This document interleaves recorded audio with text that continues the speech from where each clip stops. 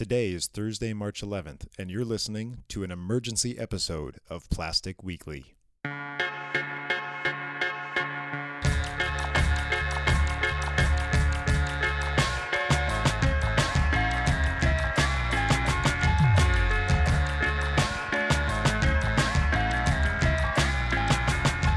Hey everybody, thanks for downloading this episode. This is an emergency episode of Plastic Weekly. I'm here in Quebec City, where the 2017 IFSC General Assembly just wrapped up. For the last couple of days, the IFSC Executive Board has been meeting together. The national federations have been attending a variety of clinics and workshops. And today, the Plenary Assembly, which was all of the participating nations, which I think was 33 of them this time, they got a chance to chat and finally vote on some big issues. The press conference finished up about an hour ago. I've just gone over all my notes, and I'm hoping to tell you guys what's going on. There's a lot of huge stuff that came out of this event that you need to know about. You can always go to the IFSC Facebook page, and they actually have the video from the press conference there. It's about an hour long. It is pretty long. There's a lot of questions in French as well, and a bunch of different accents, so it might be a little hard to get through, but if you want to, watch it. Otherwise, I'm going to try and rock through everything as quickly as I can. I got 5 big topics for you. These matter a lot, so I hope you guys get some value out of this stuff. The first thing that matters, and it's some great news for our American listeners, is in terms of elections. So the Pan-American Council, which is the council that determines policy for North and South America, has elected your very own Chris Danielson as the new Secretary General for the Pan-American Council. He's currently, of course, the chair of the USA Climbing Rules Committee. And he's also the administrator of the Route Setting Clinic and Certification Program. So that is one more voice on the Pan Am Council from the United States. Of course, he joins Peter Torcicolo, I hope I pronounced that right, who is currently the treasurer and still the treasurer after this round of elections.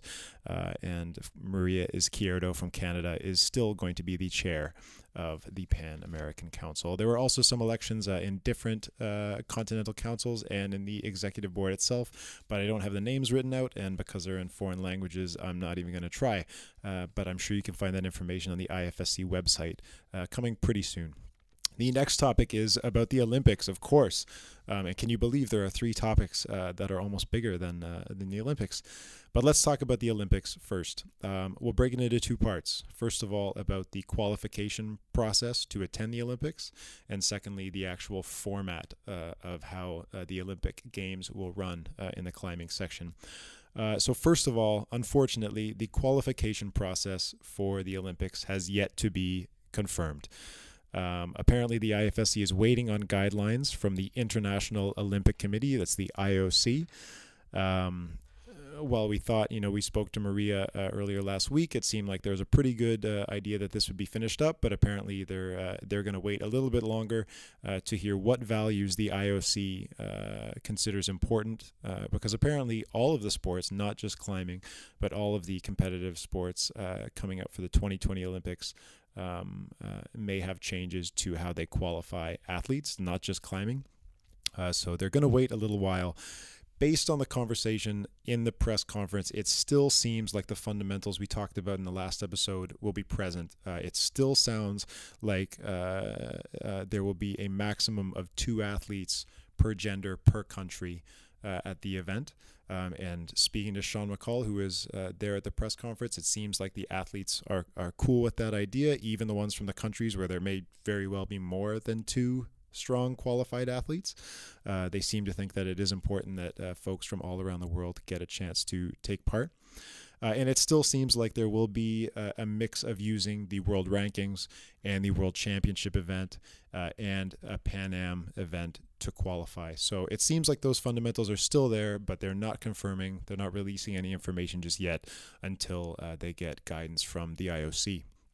Now, for the 2018 Buenos Aires Youth Olympics, Apparently, they are decided on how that format will work, how the qualifications will work to go to the 2018 Buenos Aires Olympics, and they're going to announce those in the coming days. Apparently, the IFSC has shared those recommendations with the national federations and the national Olympic committees throughout the North and South America, but they aren't being released just yet. But it sounds like they are for sure decided. So that's good, because that's probably about a year and a half away.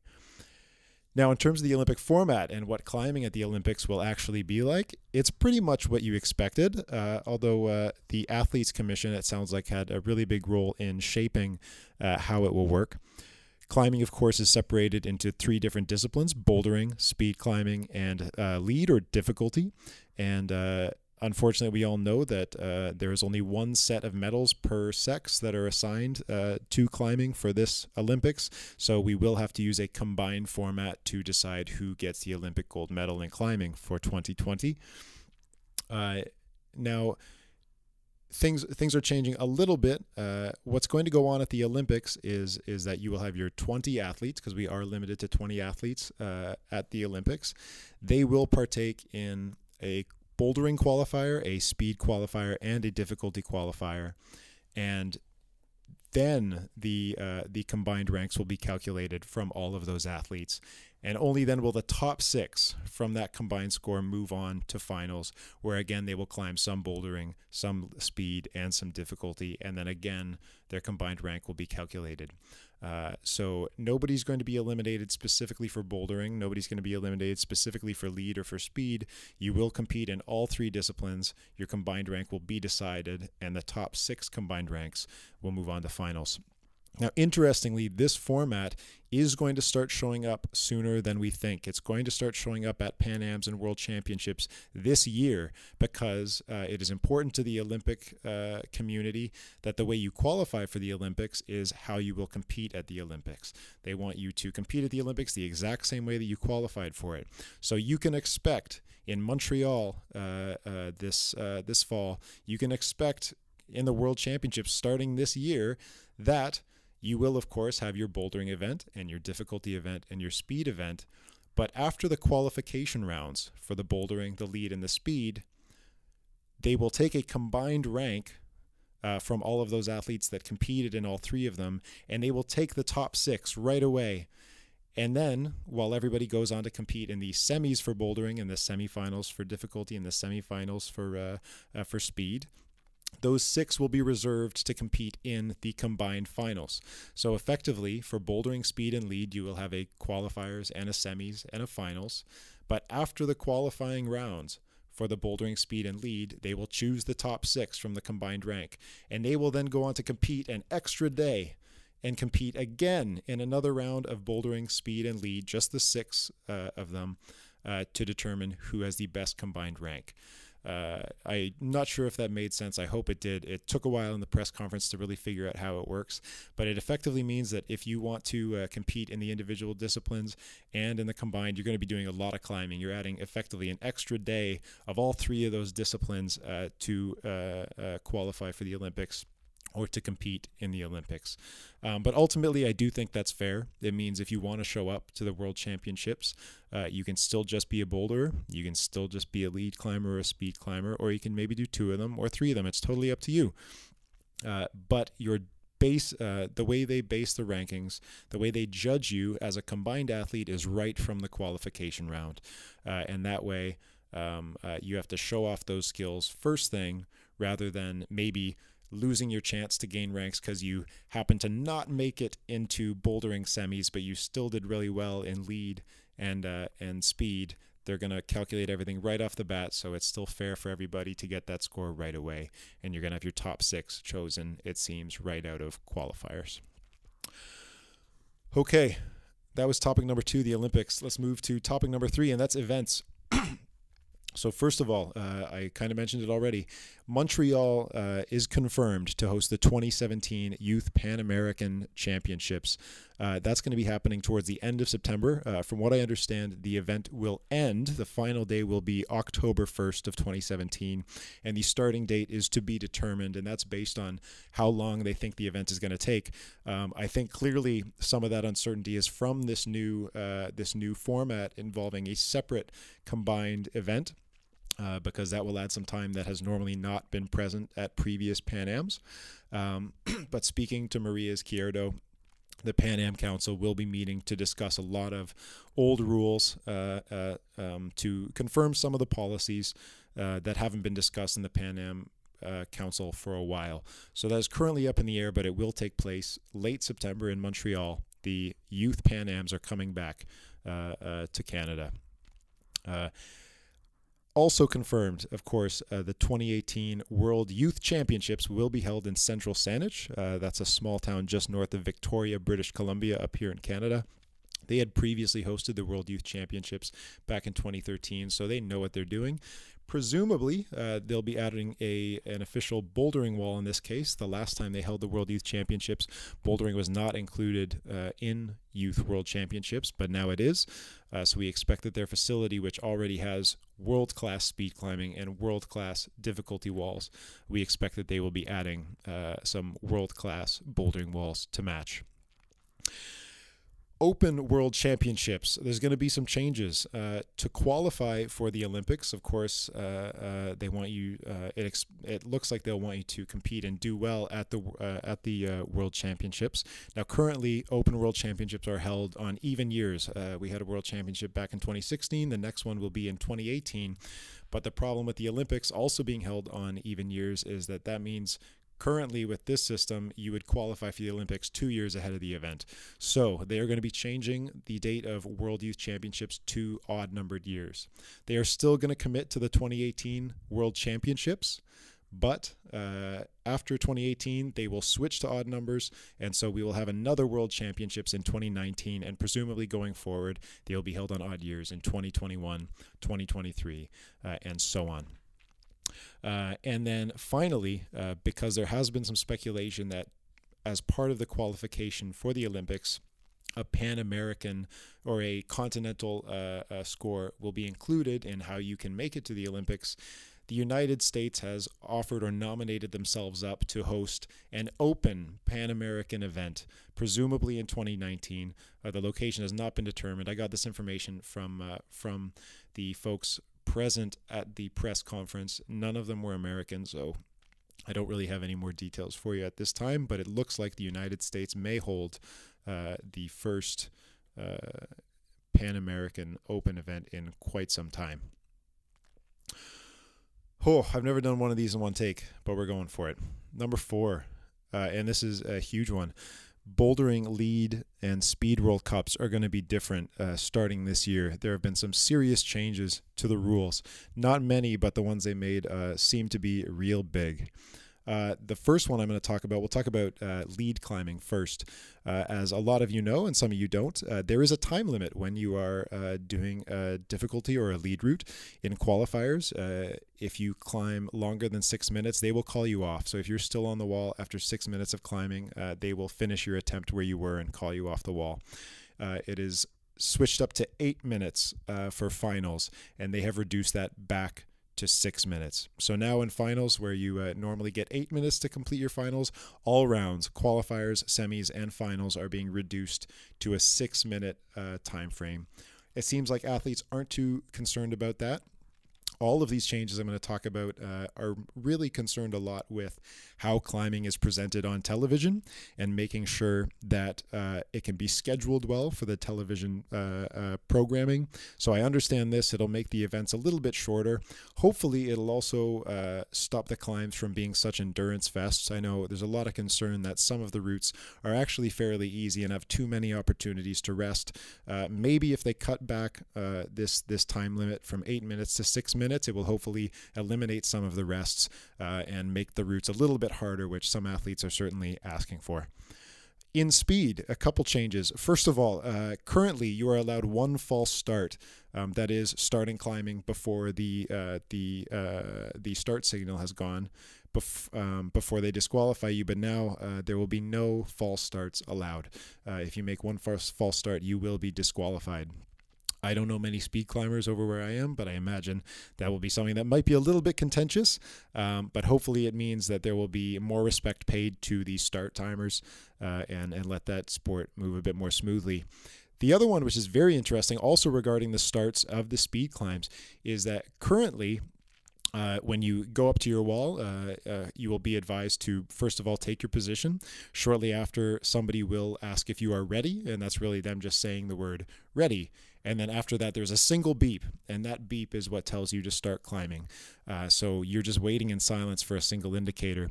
Now, to go along with that removal of the disqualification for a false start, they're switching to what they refer to as a Formula One timer. So if you think about car racing, you get a beep, beep, beep, beep. So you get a bit of a countdown, and you can prepare for when your start is going to be. It makes your start more predictable, and it should reduce the number of false starts in the sport. Now, I forgot to ask this. Currently, speed climbing, you're only given that audio cue. There are no visual cues as to when to start, but it sounds like, based on what they were saying, and I regret not confirming, but it sounds like there will also be a visual indicator. They may have a light system to also tell you when to start. Anybody that's familiar with racing or things like that knows that sound is one of the slowest forms of energy to move.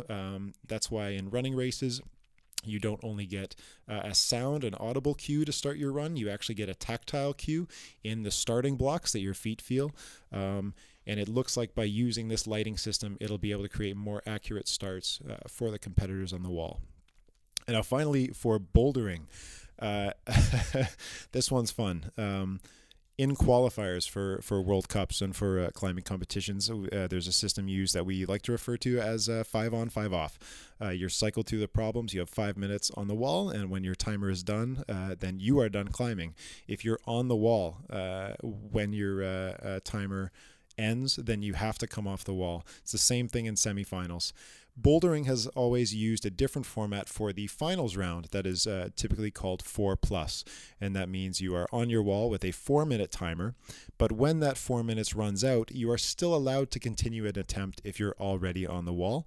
So if I'm getting near the finish and the timer goes, I don't have to let go. I can still keep working towards my finish until I let go. That apparently is a huge problem when it comes to scheduling events, and I know that as somebody that has had to schedule a few. It makes it very unpredictable because, as you often see, a climber will wait until their timer is down to the last 5 or 10 seconds. Then they will get on the wall right at the end of their time and take an attempt that could be 30, 45, a minute outside of their timer, making it very unpredictable how long a competition will go. They are removing the plus in the 4+ format. Finals will now run 4 minutes, and if you are on the wall when your timer goes, you must get off the wall. So, boulderers, it is time to change up your game, get used to a 4-minute timer for finals, and don't expect to be able to run onto the wall at the end of your time. Again, this is to help with television scheduling, which I totally understand. And speaking to Sean McCall, the athlete representative, it seems like the current World Cup athletes are very understanding of this change. They totally get it. I asked if they had considered, instead of using 4 minutes, using a typical 5-minute timer for this. And they said, while it had been discussed, the 4-minute timer makes it a much more accessible sport for television programming. So they are going to rock with that. And that change is probably a big surprise for a lot of us out in the climbing world. I certainly didn't see it coming. It's important to note that as quickly as this kind of thing can change, it can always change back. So while I expect that all the World Cups this year will follow those 3 changes, again, in bouldering, it's now 4 minutes instead of 4+. In lead climbing, it's now only a 6-minute finals instead of 8 minutes. In speed, false start gets you disqualified right away. They could just as easily go back next year and decide to change those back to what they currently are. Personally, I totally understand the changes from a programming perspective. Now that we are an Olympic sport, it's really important that we start thinking more about the spectators of the sport. We need to grow that audience so that we can get more sponsors, so that we can get more money to our athletes and to our organizers to hold better events, and also to pay our athletes just because they put in so much work for no money. And it's really time that we start thinking about how we can improve returns for all that effort that they put in. So again, I think it's a good idea, but it might be a little bit hard on some people, but I'm trying to get you this information right now so you can go into your training tomorrow and hopefully be able to respond. The final big thing I wanted to bring to you guys kind of relates to the watchability of the sport. Bouldering needs to change. Speed climbing is easy to understand and watch. Difficulty is easy to understand and watch for the most part, even though it's hard for, TV cameras to get up and kind of really make you understand how hard they're climbing up on a difficulty climb. But bouldering lives in a brutal format. You and I know as climbers that bouldering is incredibly intense. It's got unbelievable moments where you see just true hard human work, creating clutch situations and just pulling out effort where you thought there was none left. Bouldering is an awesome, awesome physical effort, but the format is really hard for viewers to understand. The scoring is brutal. The format of having multiple climbers out on different problems at a time, spread out over a time span, is very difficult to understand and keep track of the scores. Bouldering needs to change.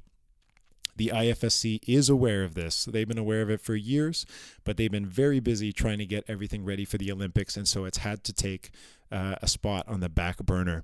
Now that we're in the Olympics, at least for now, they are ready to start putting some time into exploring new options for bouldering formats. They're aware that it is very difficult to watch, very difficult to understand. You and I have all tried to explain bouldering scoring to our friends. Now we're going to start figuring out how to make it better. The IFSC says they are going to start looking into other options, and over the next 4 or 5 months, they're going to hopefully report back with new recommendations. Sean McCall will be talking to the Athletes Commission and trying to put together a proposal specifically from the athletes on the World Cup circuit. But when you think about it, all of the cool bouldering formats don't come out of the IFSC necessarily. They don't necessarily come out of the World Cup athletes that spend most of their time traveling and competing. Most of the cool bouldering formats come out of the gyms and the communities that are willing to throw cool comps and try new things and think of ridiculous formats and times and ways to make bouldering super cool, or ways to just, throw a wrench in the system and make it more exciting for us and our friends and our communities. So now is our chance as local gyms, as bouldering fanatics, as gym managers, as team coaches. Now is the time to start trying new things and sharing them with the rest of the international climbing community, no matter where you are. But of course, we're talking about North America, so all you guys in the States, everybody up here in Canada, time to start thinking about new formats and trying new competitions. If you have a blank spot in your competition calendar this year, get together with your route setters, get together with your coaches and your managers, and get together with the great climbers in your community and start messing around with new ideas for how to run a bouldering competition. Get somebody to video it, not necessarily a company, just get some guy with a camcorder to tape it. Get an audience in there making a lot of noise. Think about how you're going to score it. Think about how the timing is going to work. Think about if you want to have elimination rounds. Think about if you want to pull it like, the old Battle of the Bubble, if you want to run it a little bit more like Adidas Rockstars. Think about everything. Me, personally, I'm a closet Counter-Strike fan, and so I'm thinking about all these different formats from the world of gaming. Now's the time to have some crazy ideas, mess around with some formats, and start putting them to the test. In the next 4 or 5 months, the IFSC intends to start proposing new formats for the World Cup circuit. And the second the World Cups change, your national competitions are going to change. And that means your divisionals and your regionals and your locals are going to start changing. And we have the opportunity right now to really affect how bouldering is presented and how it's climbed and how it's scored. Some of the values that were mentioned that are important in a bouldering format. First of all, scheduling. If we want these events to be televised, then it has to have a relatively predictable schedule so that TV stations can start to fit this into their programming and know exactly when it's going to end. There also has to be an understandable progression for the spectators. They need to be able to track along in their head how people are doing. Right now, we're reliant on MCs and commentators who themselves have a very hard time of keeping track of things, because with the format we have and with the understanding of what control is, and of course the multiple athletes going at once, it's so hard to keep track of what's going. And so understanding who's in the lead and who's behind and how much people need to do to catch up is impossible. So we need a better way of communicating and knowing how people are scored. And then finally, and this is especially important to the athletes, we still need to choose a format that is fair for the climbers. We need something that doesn't require or doesn't rely on luck, that doesn't rely on odd circumstance or unusual nitpicky things. We need some sort of scoring format and timing format that reflects the ultimate strength and ultimate skill of our climbers. We don't want something completely out of left field that makes it feel like things are left up to chance. It needs to put the best climbers on top every time. So think about that. Think about the scheduling and a predictable schedule. Think about something that's easy to explain to your friends, the ones that ask, oh, is it whoever gets to the top fastest? Those guys. You got to be able to explain it to them in 2 sentences or less. And you need to think about fairness for the competitors. So this is our chance to do something cool. I want you guys to think about that, and if anybody thinks of any really cool formats, send me an email, send me a voice memo. Would be awesome, because then I could play it to other listeners of the show.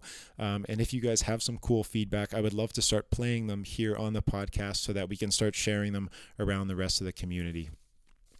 That is all I'm going to say for now. That was 5 big updates. Share this podcast with your friends so that this information can get out as fast as possible. But that is it for now. Keep an eye on climbing media around the world over the coming days for more information. Special thanks to Maria Izquierdo, Aurélie Suberchicot, and Eric Lachance for their work in organizing this excellent assembly. Them and everybody at the FQME did such hard work to make this thing come together, and it looks like all of the delegates had a great time and a lot of work got done. Our theme music is by Javelin. Plastic Weekly is currently self-funded, and man, am I not kidding, this is self-funded. It's just me in a hotel room after a 7-hour drive with another 7-hour drive tomorrow on my own dime, and I'm not airing ads yet, so please support me in what I'm doing by subscribing on iTunes or Google Play. It's totally free. You just got to leave a review, subscribe, share it with your friends, and you have no idea how much it helps me and the podcast. You can find more information and relevant links about this episode at plasticweekly.com. And you can follow us on Instagram, Twitter, Facebook. You can send me an email to tyler@plasticweekly.com with your comments, questions, compliments, criticisms. Just tell me you're out there somewhere. Good luck to the climbers who are competing in U.S. Open Sport and Speed Finals tonight. We'll be thinking about you. See you guys on Thursday.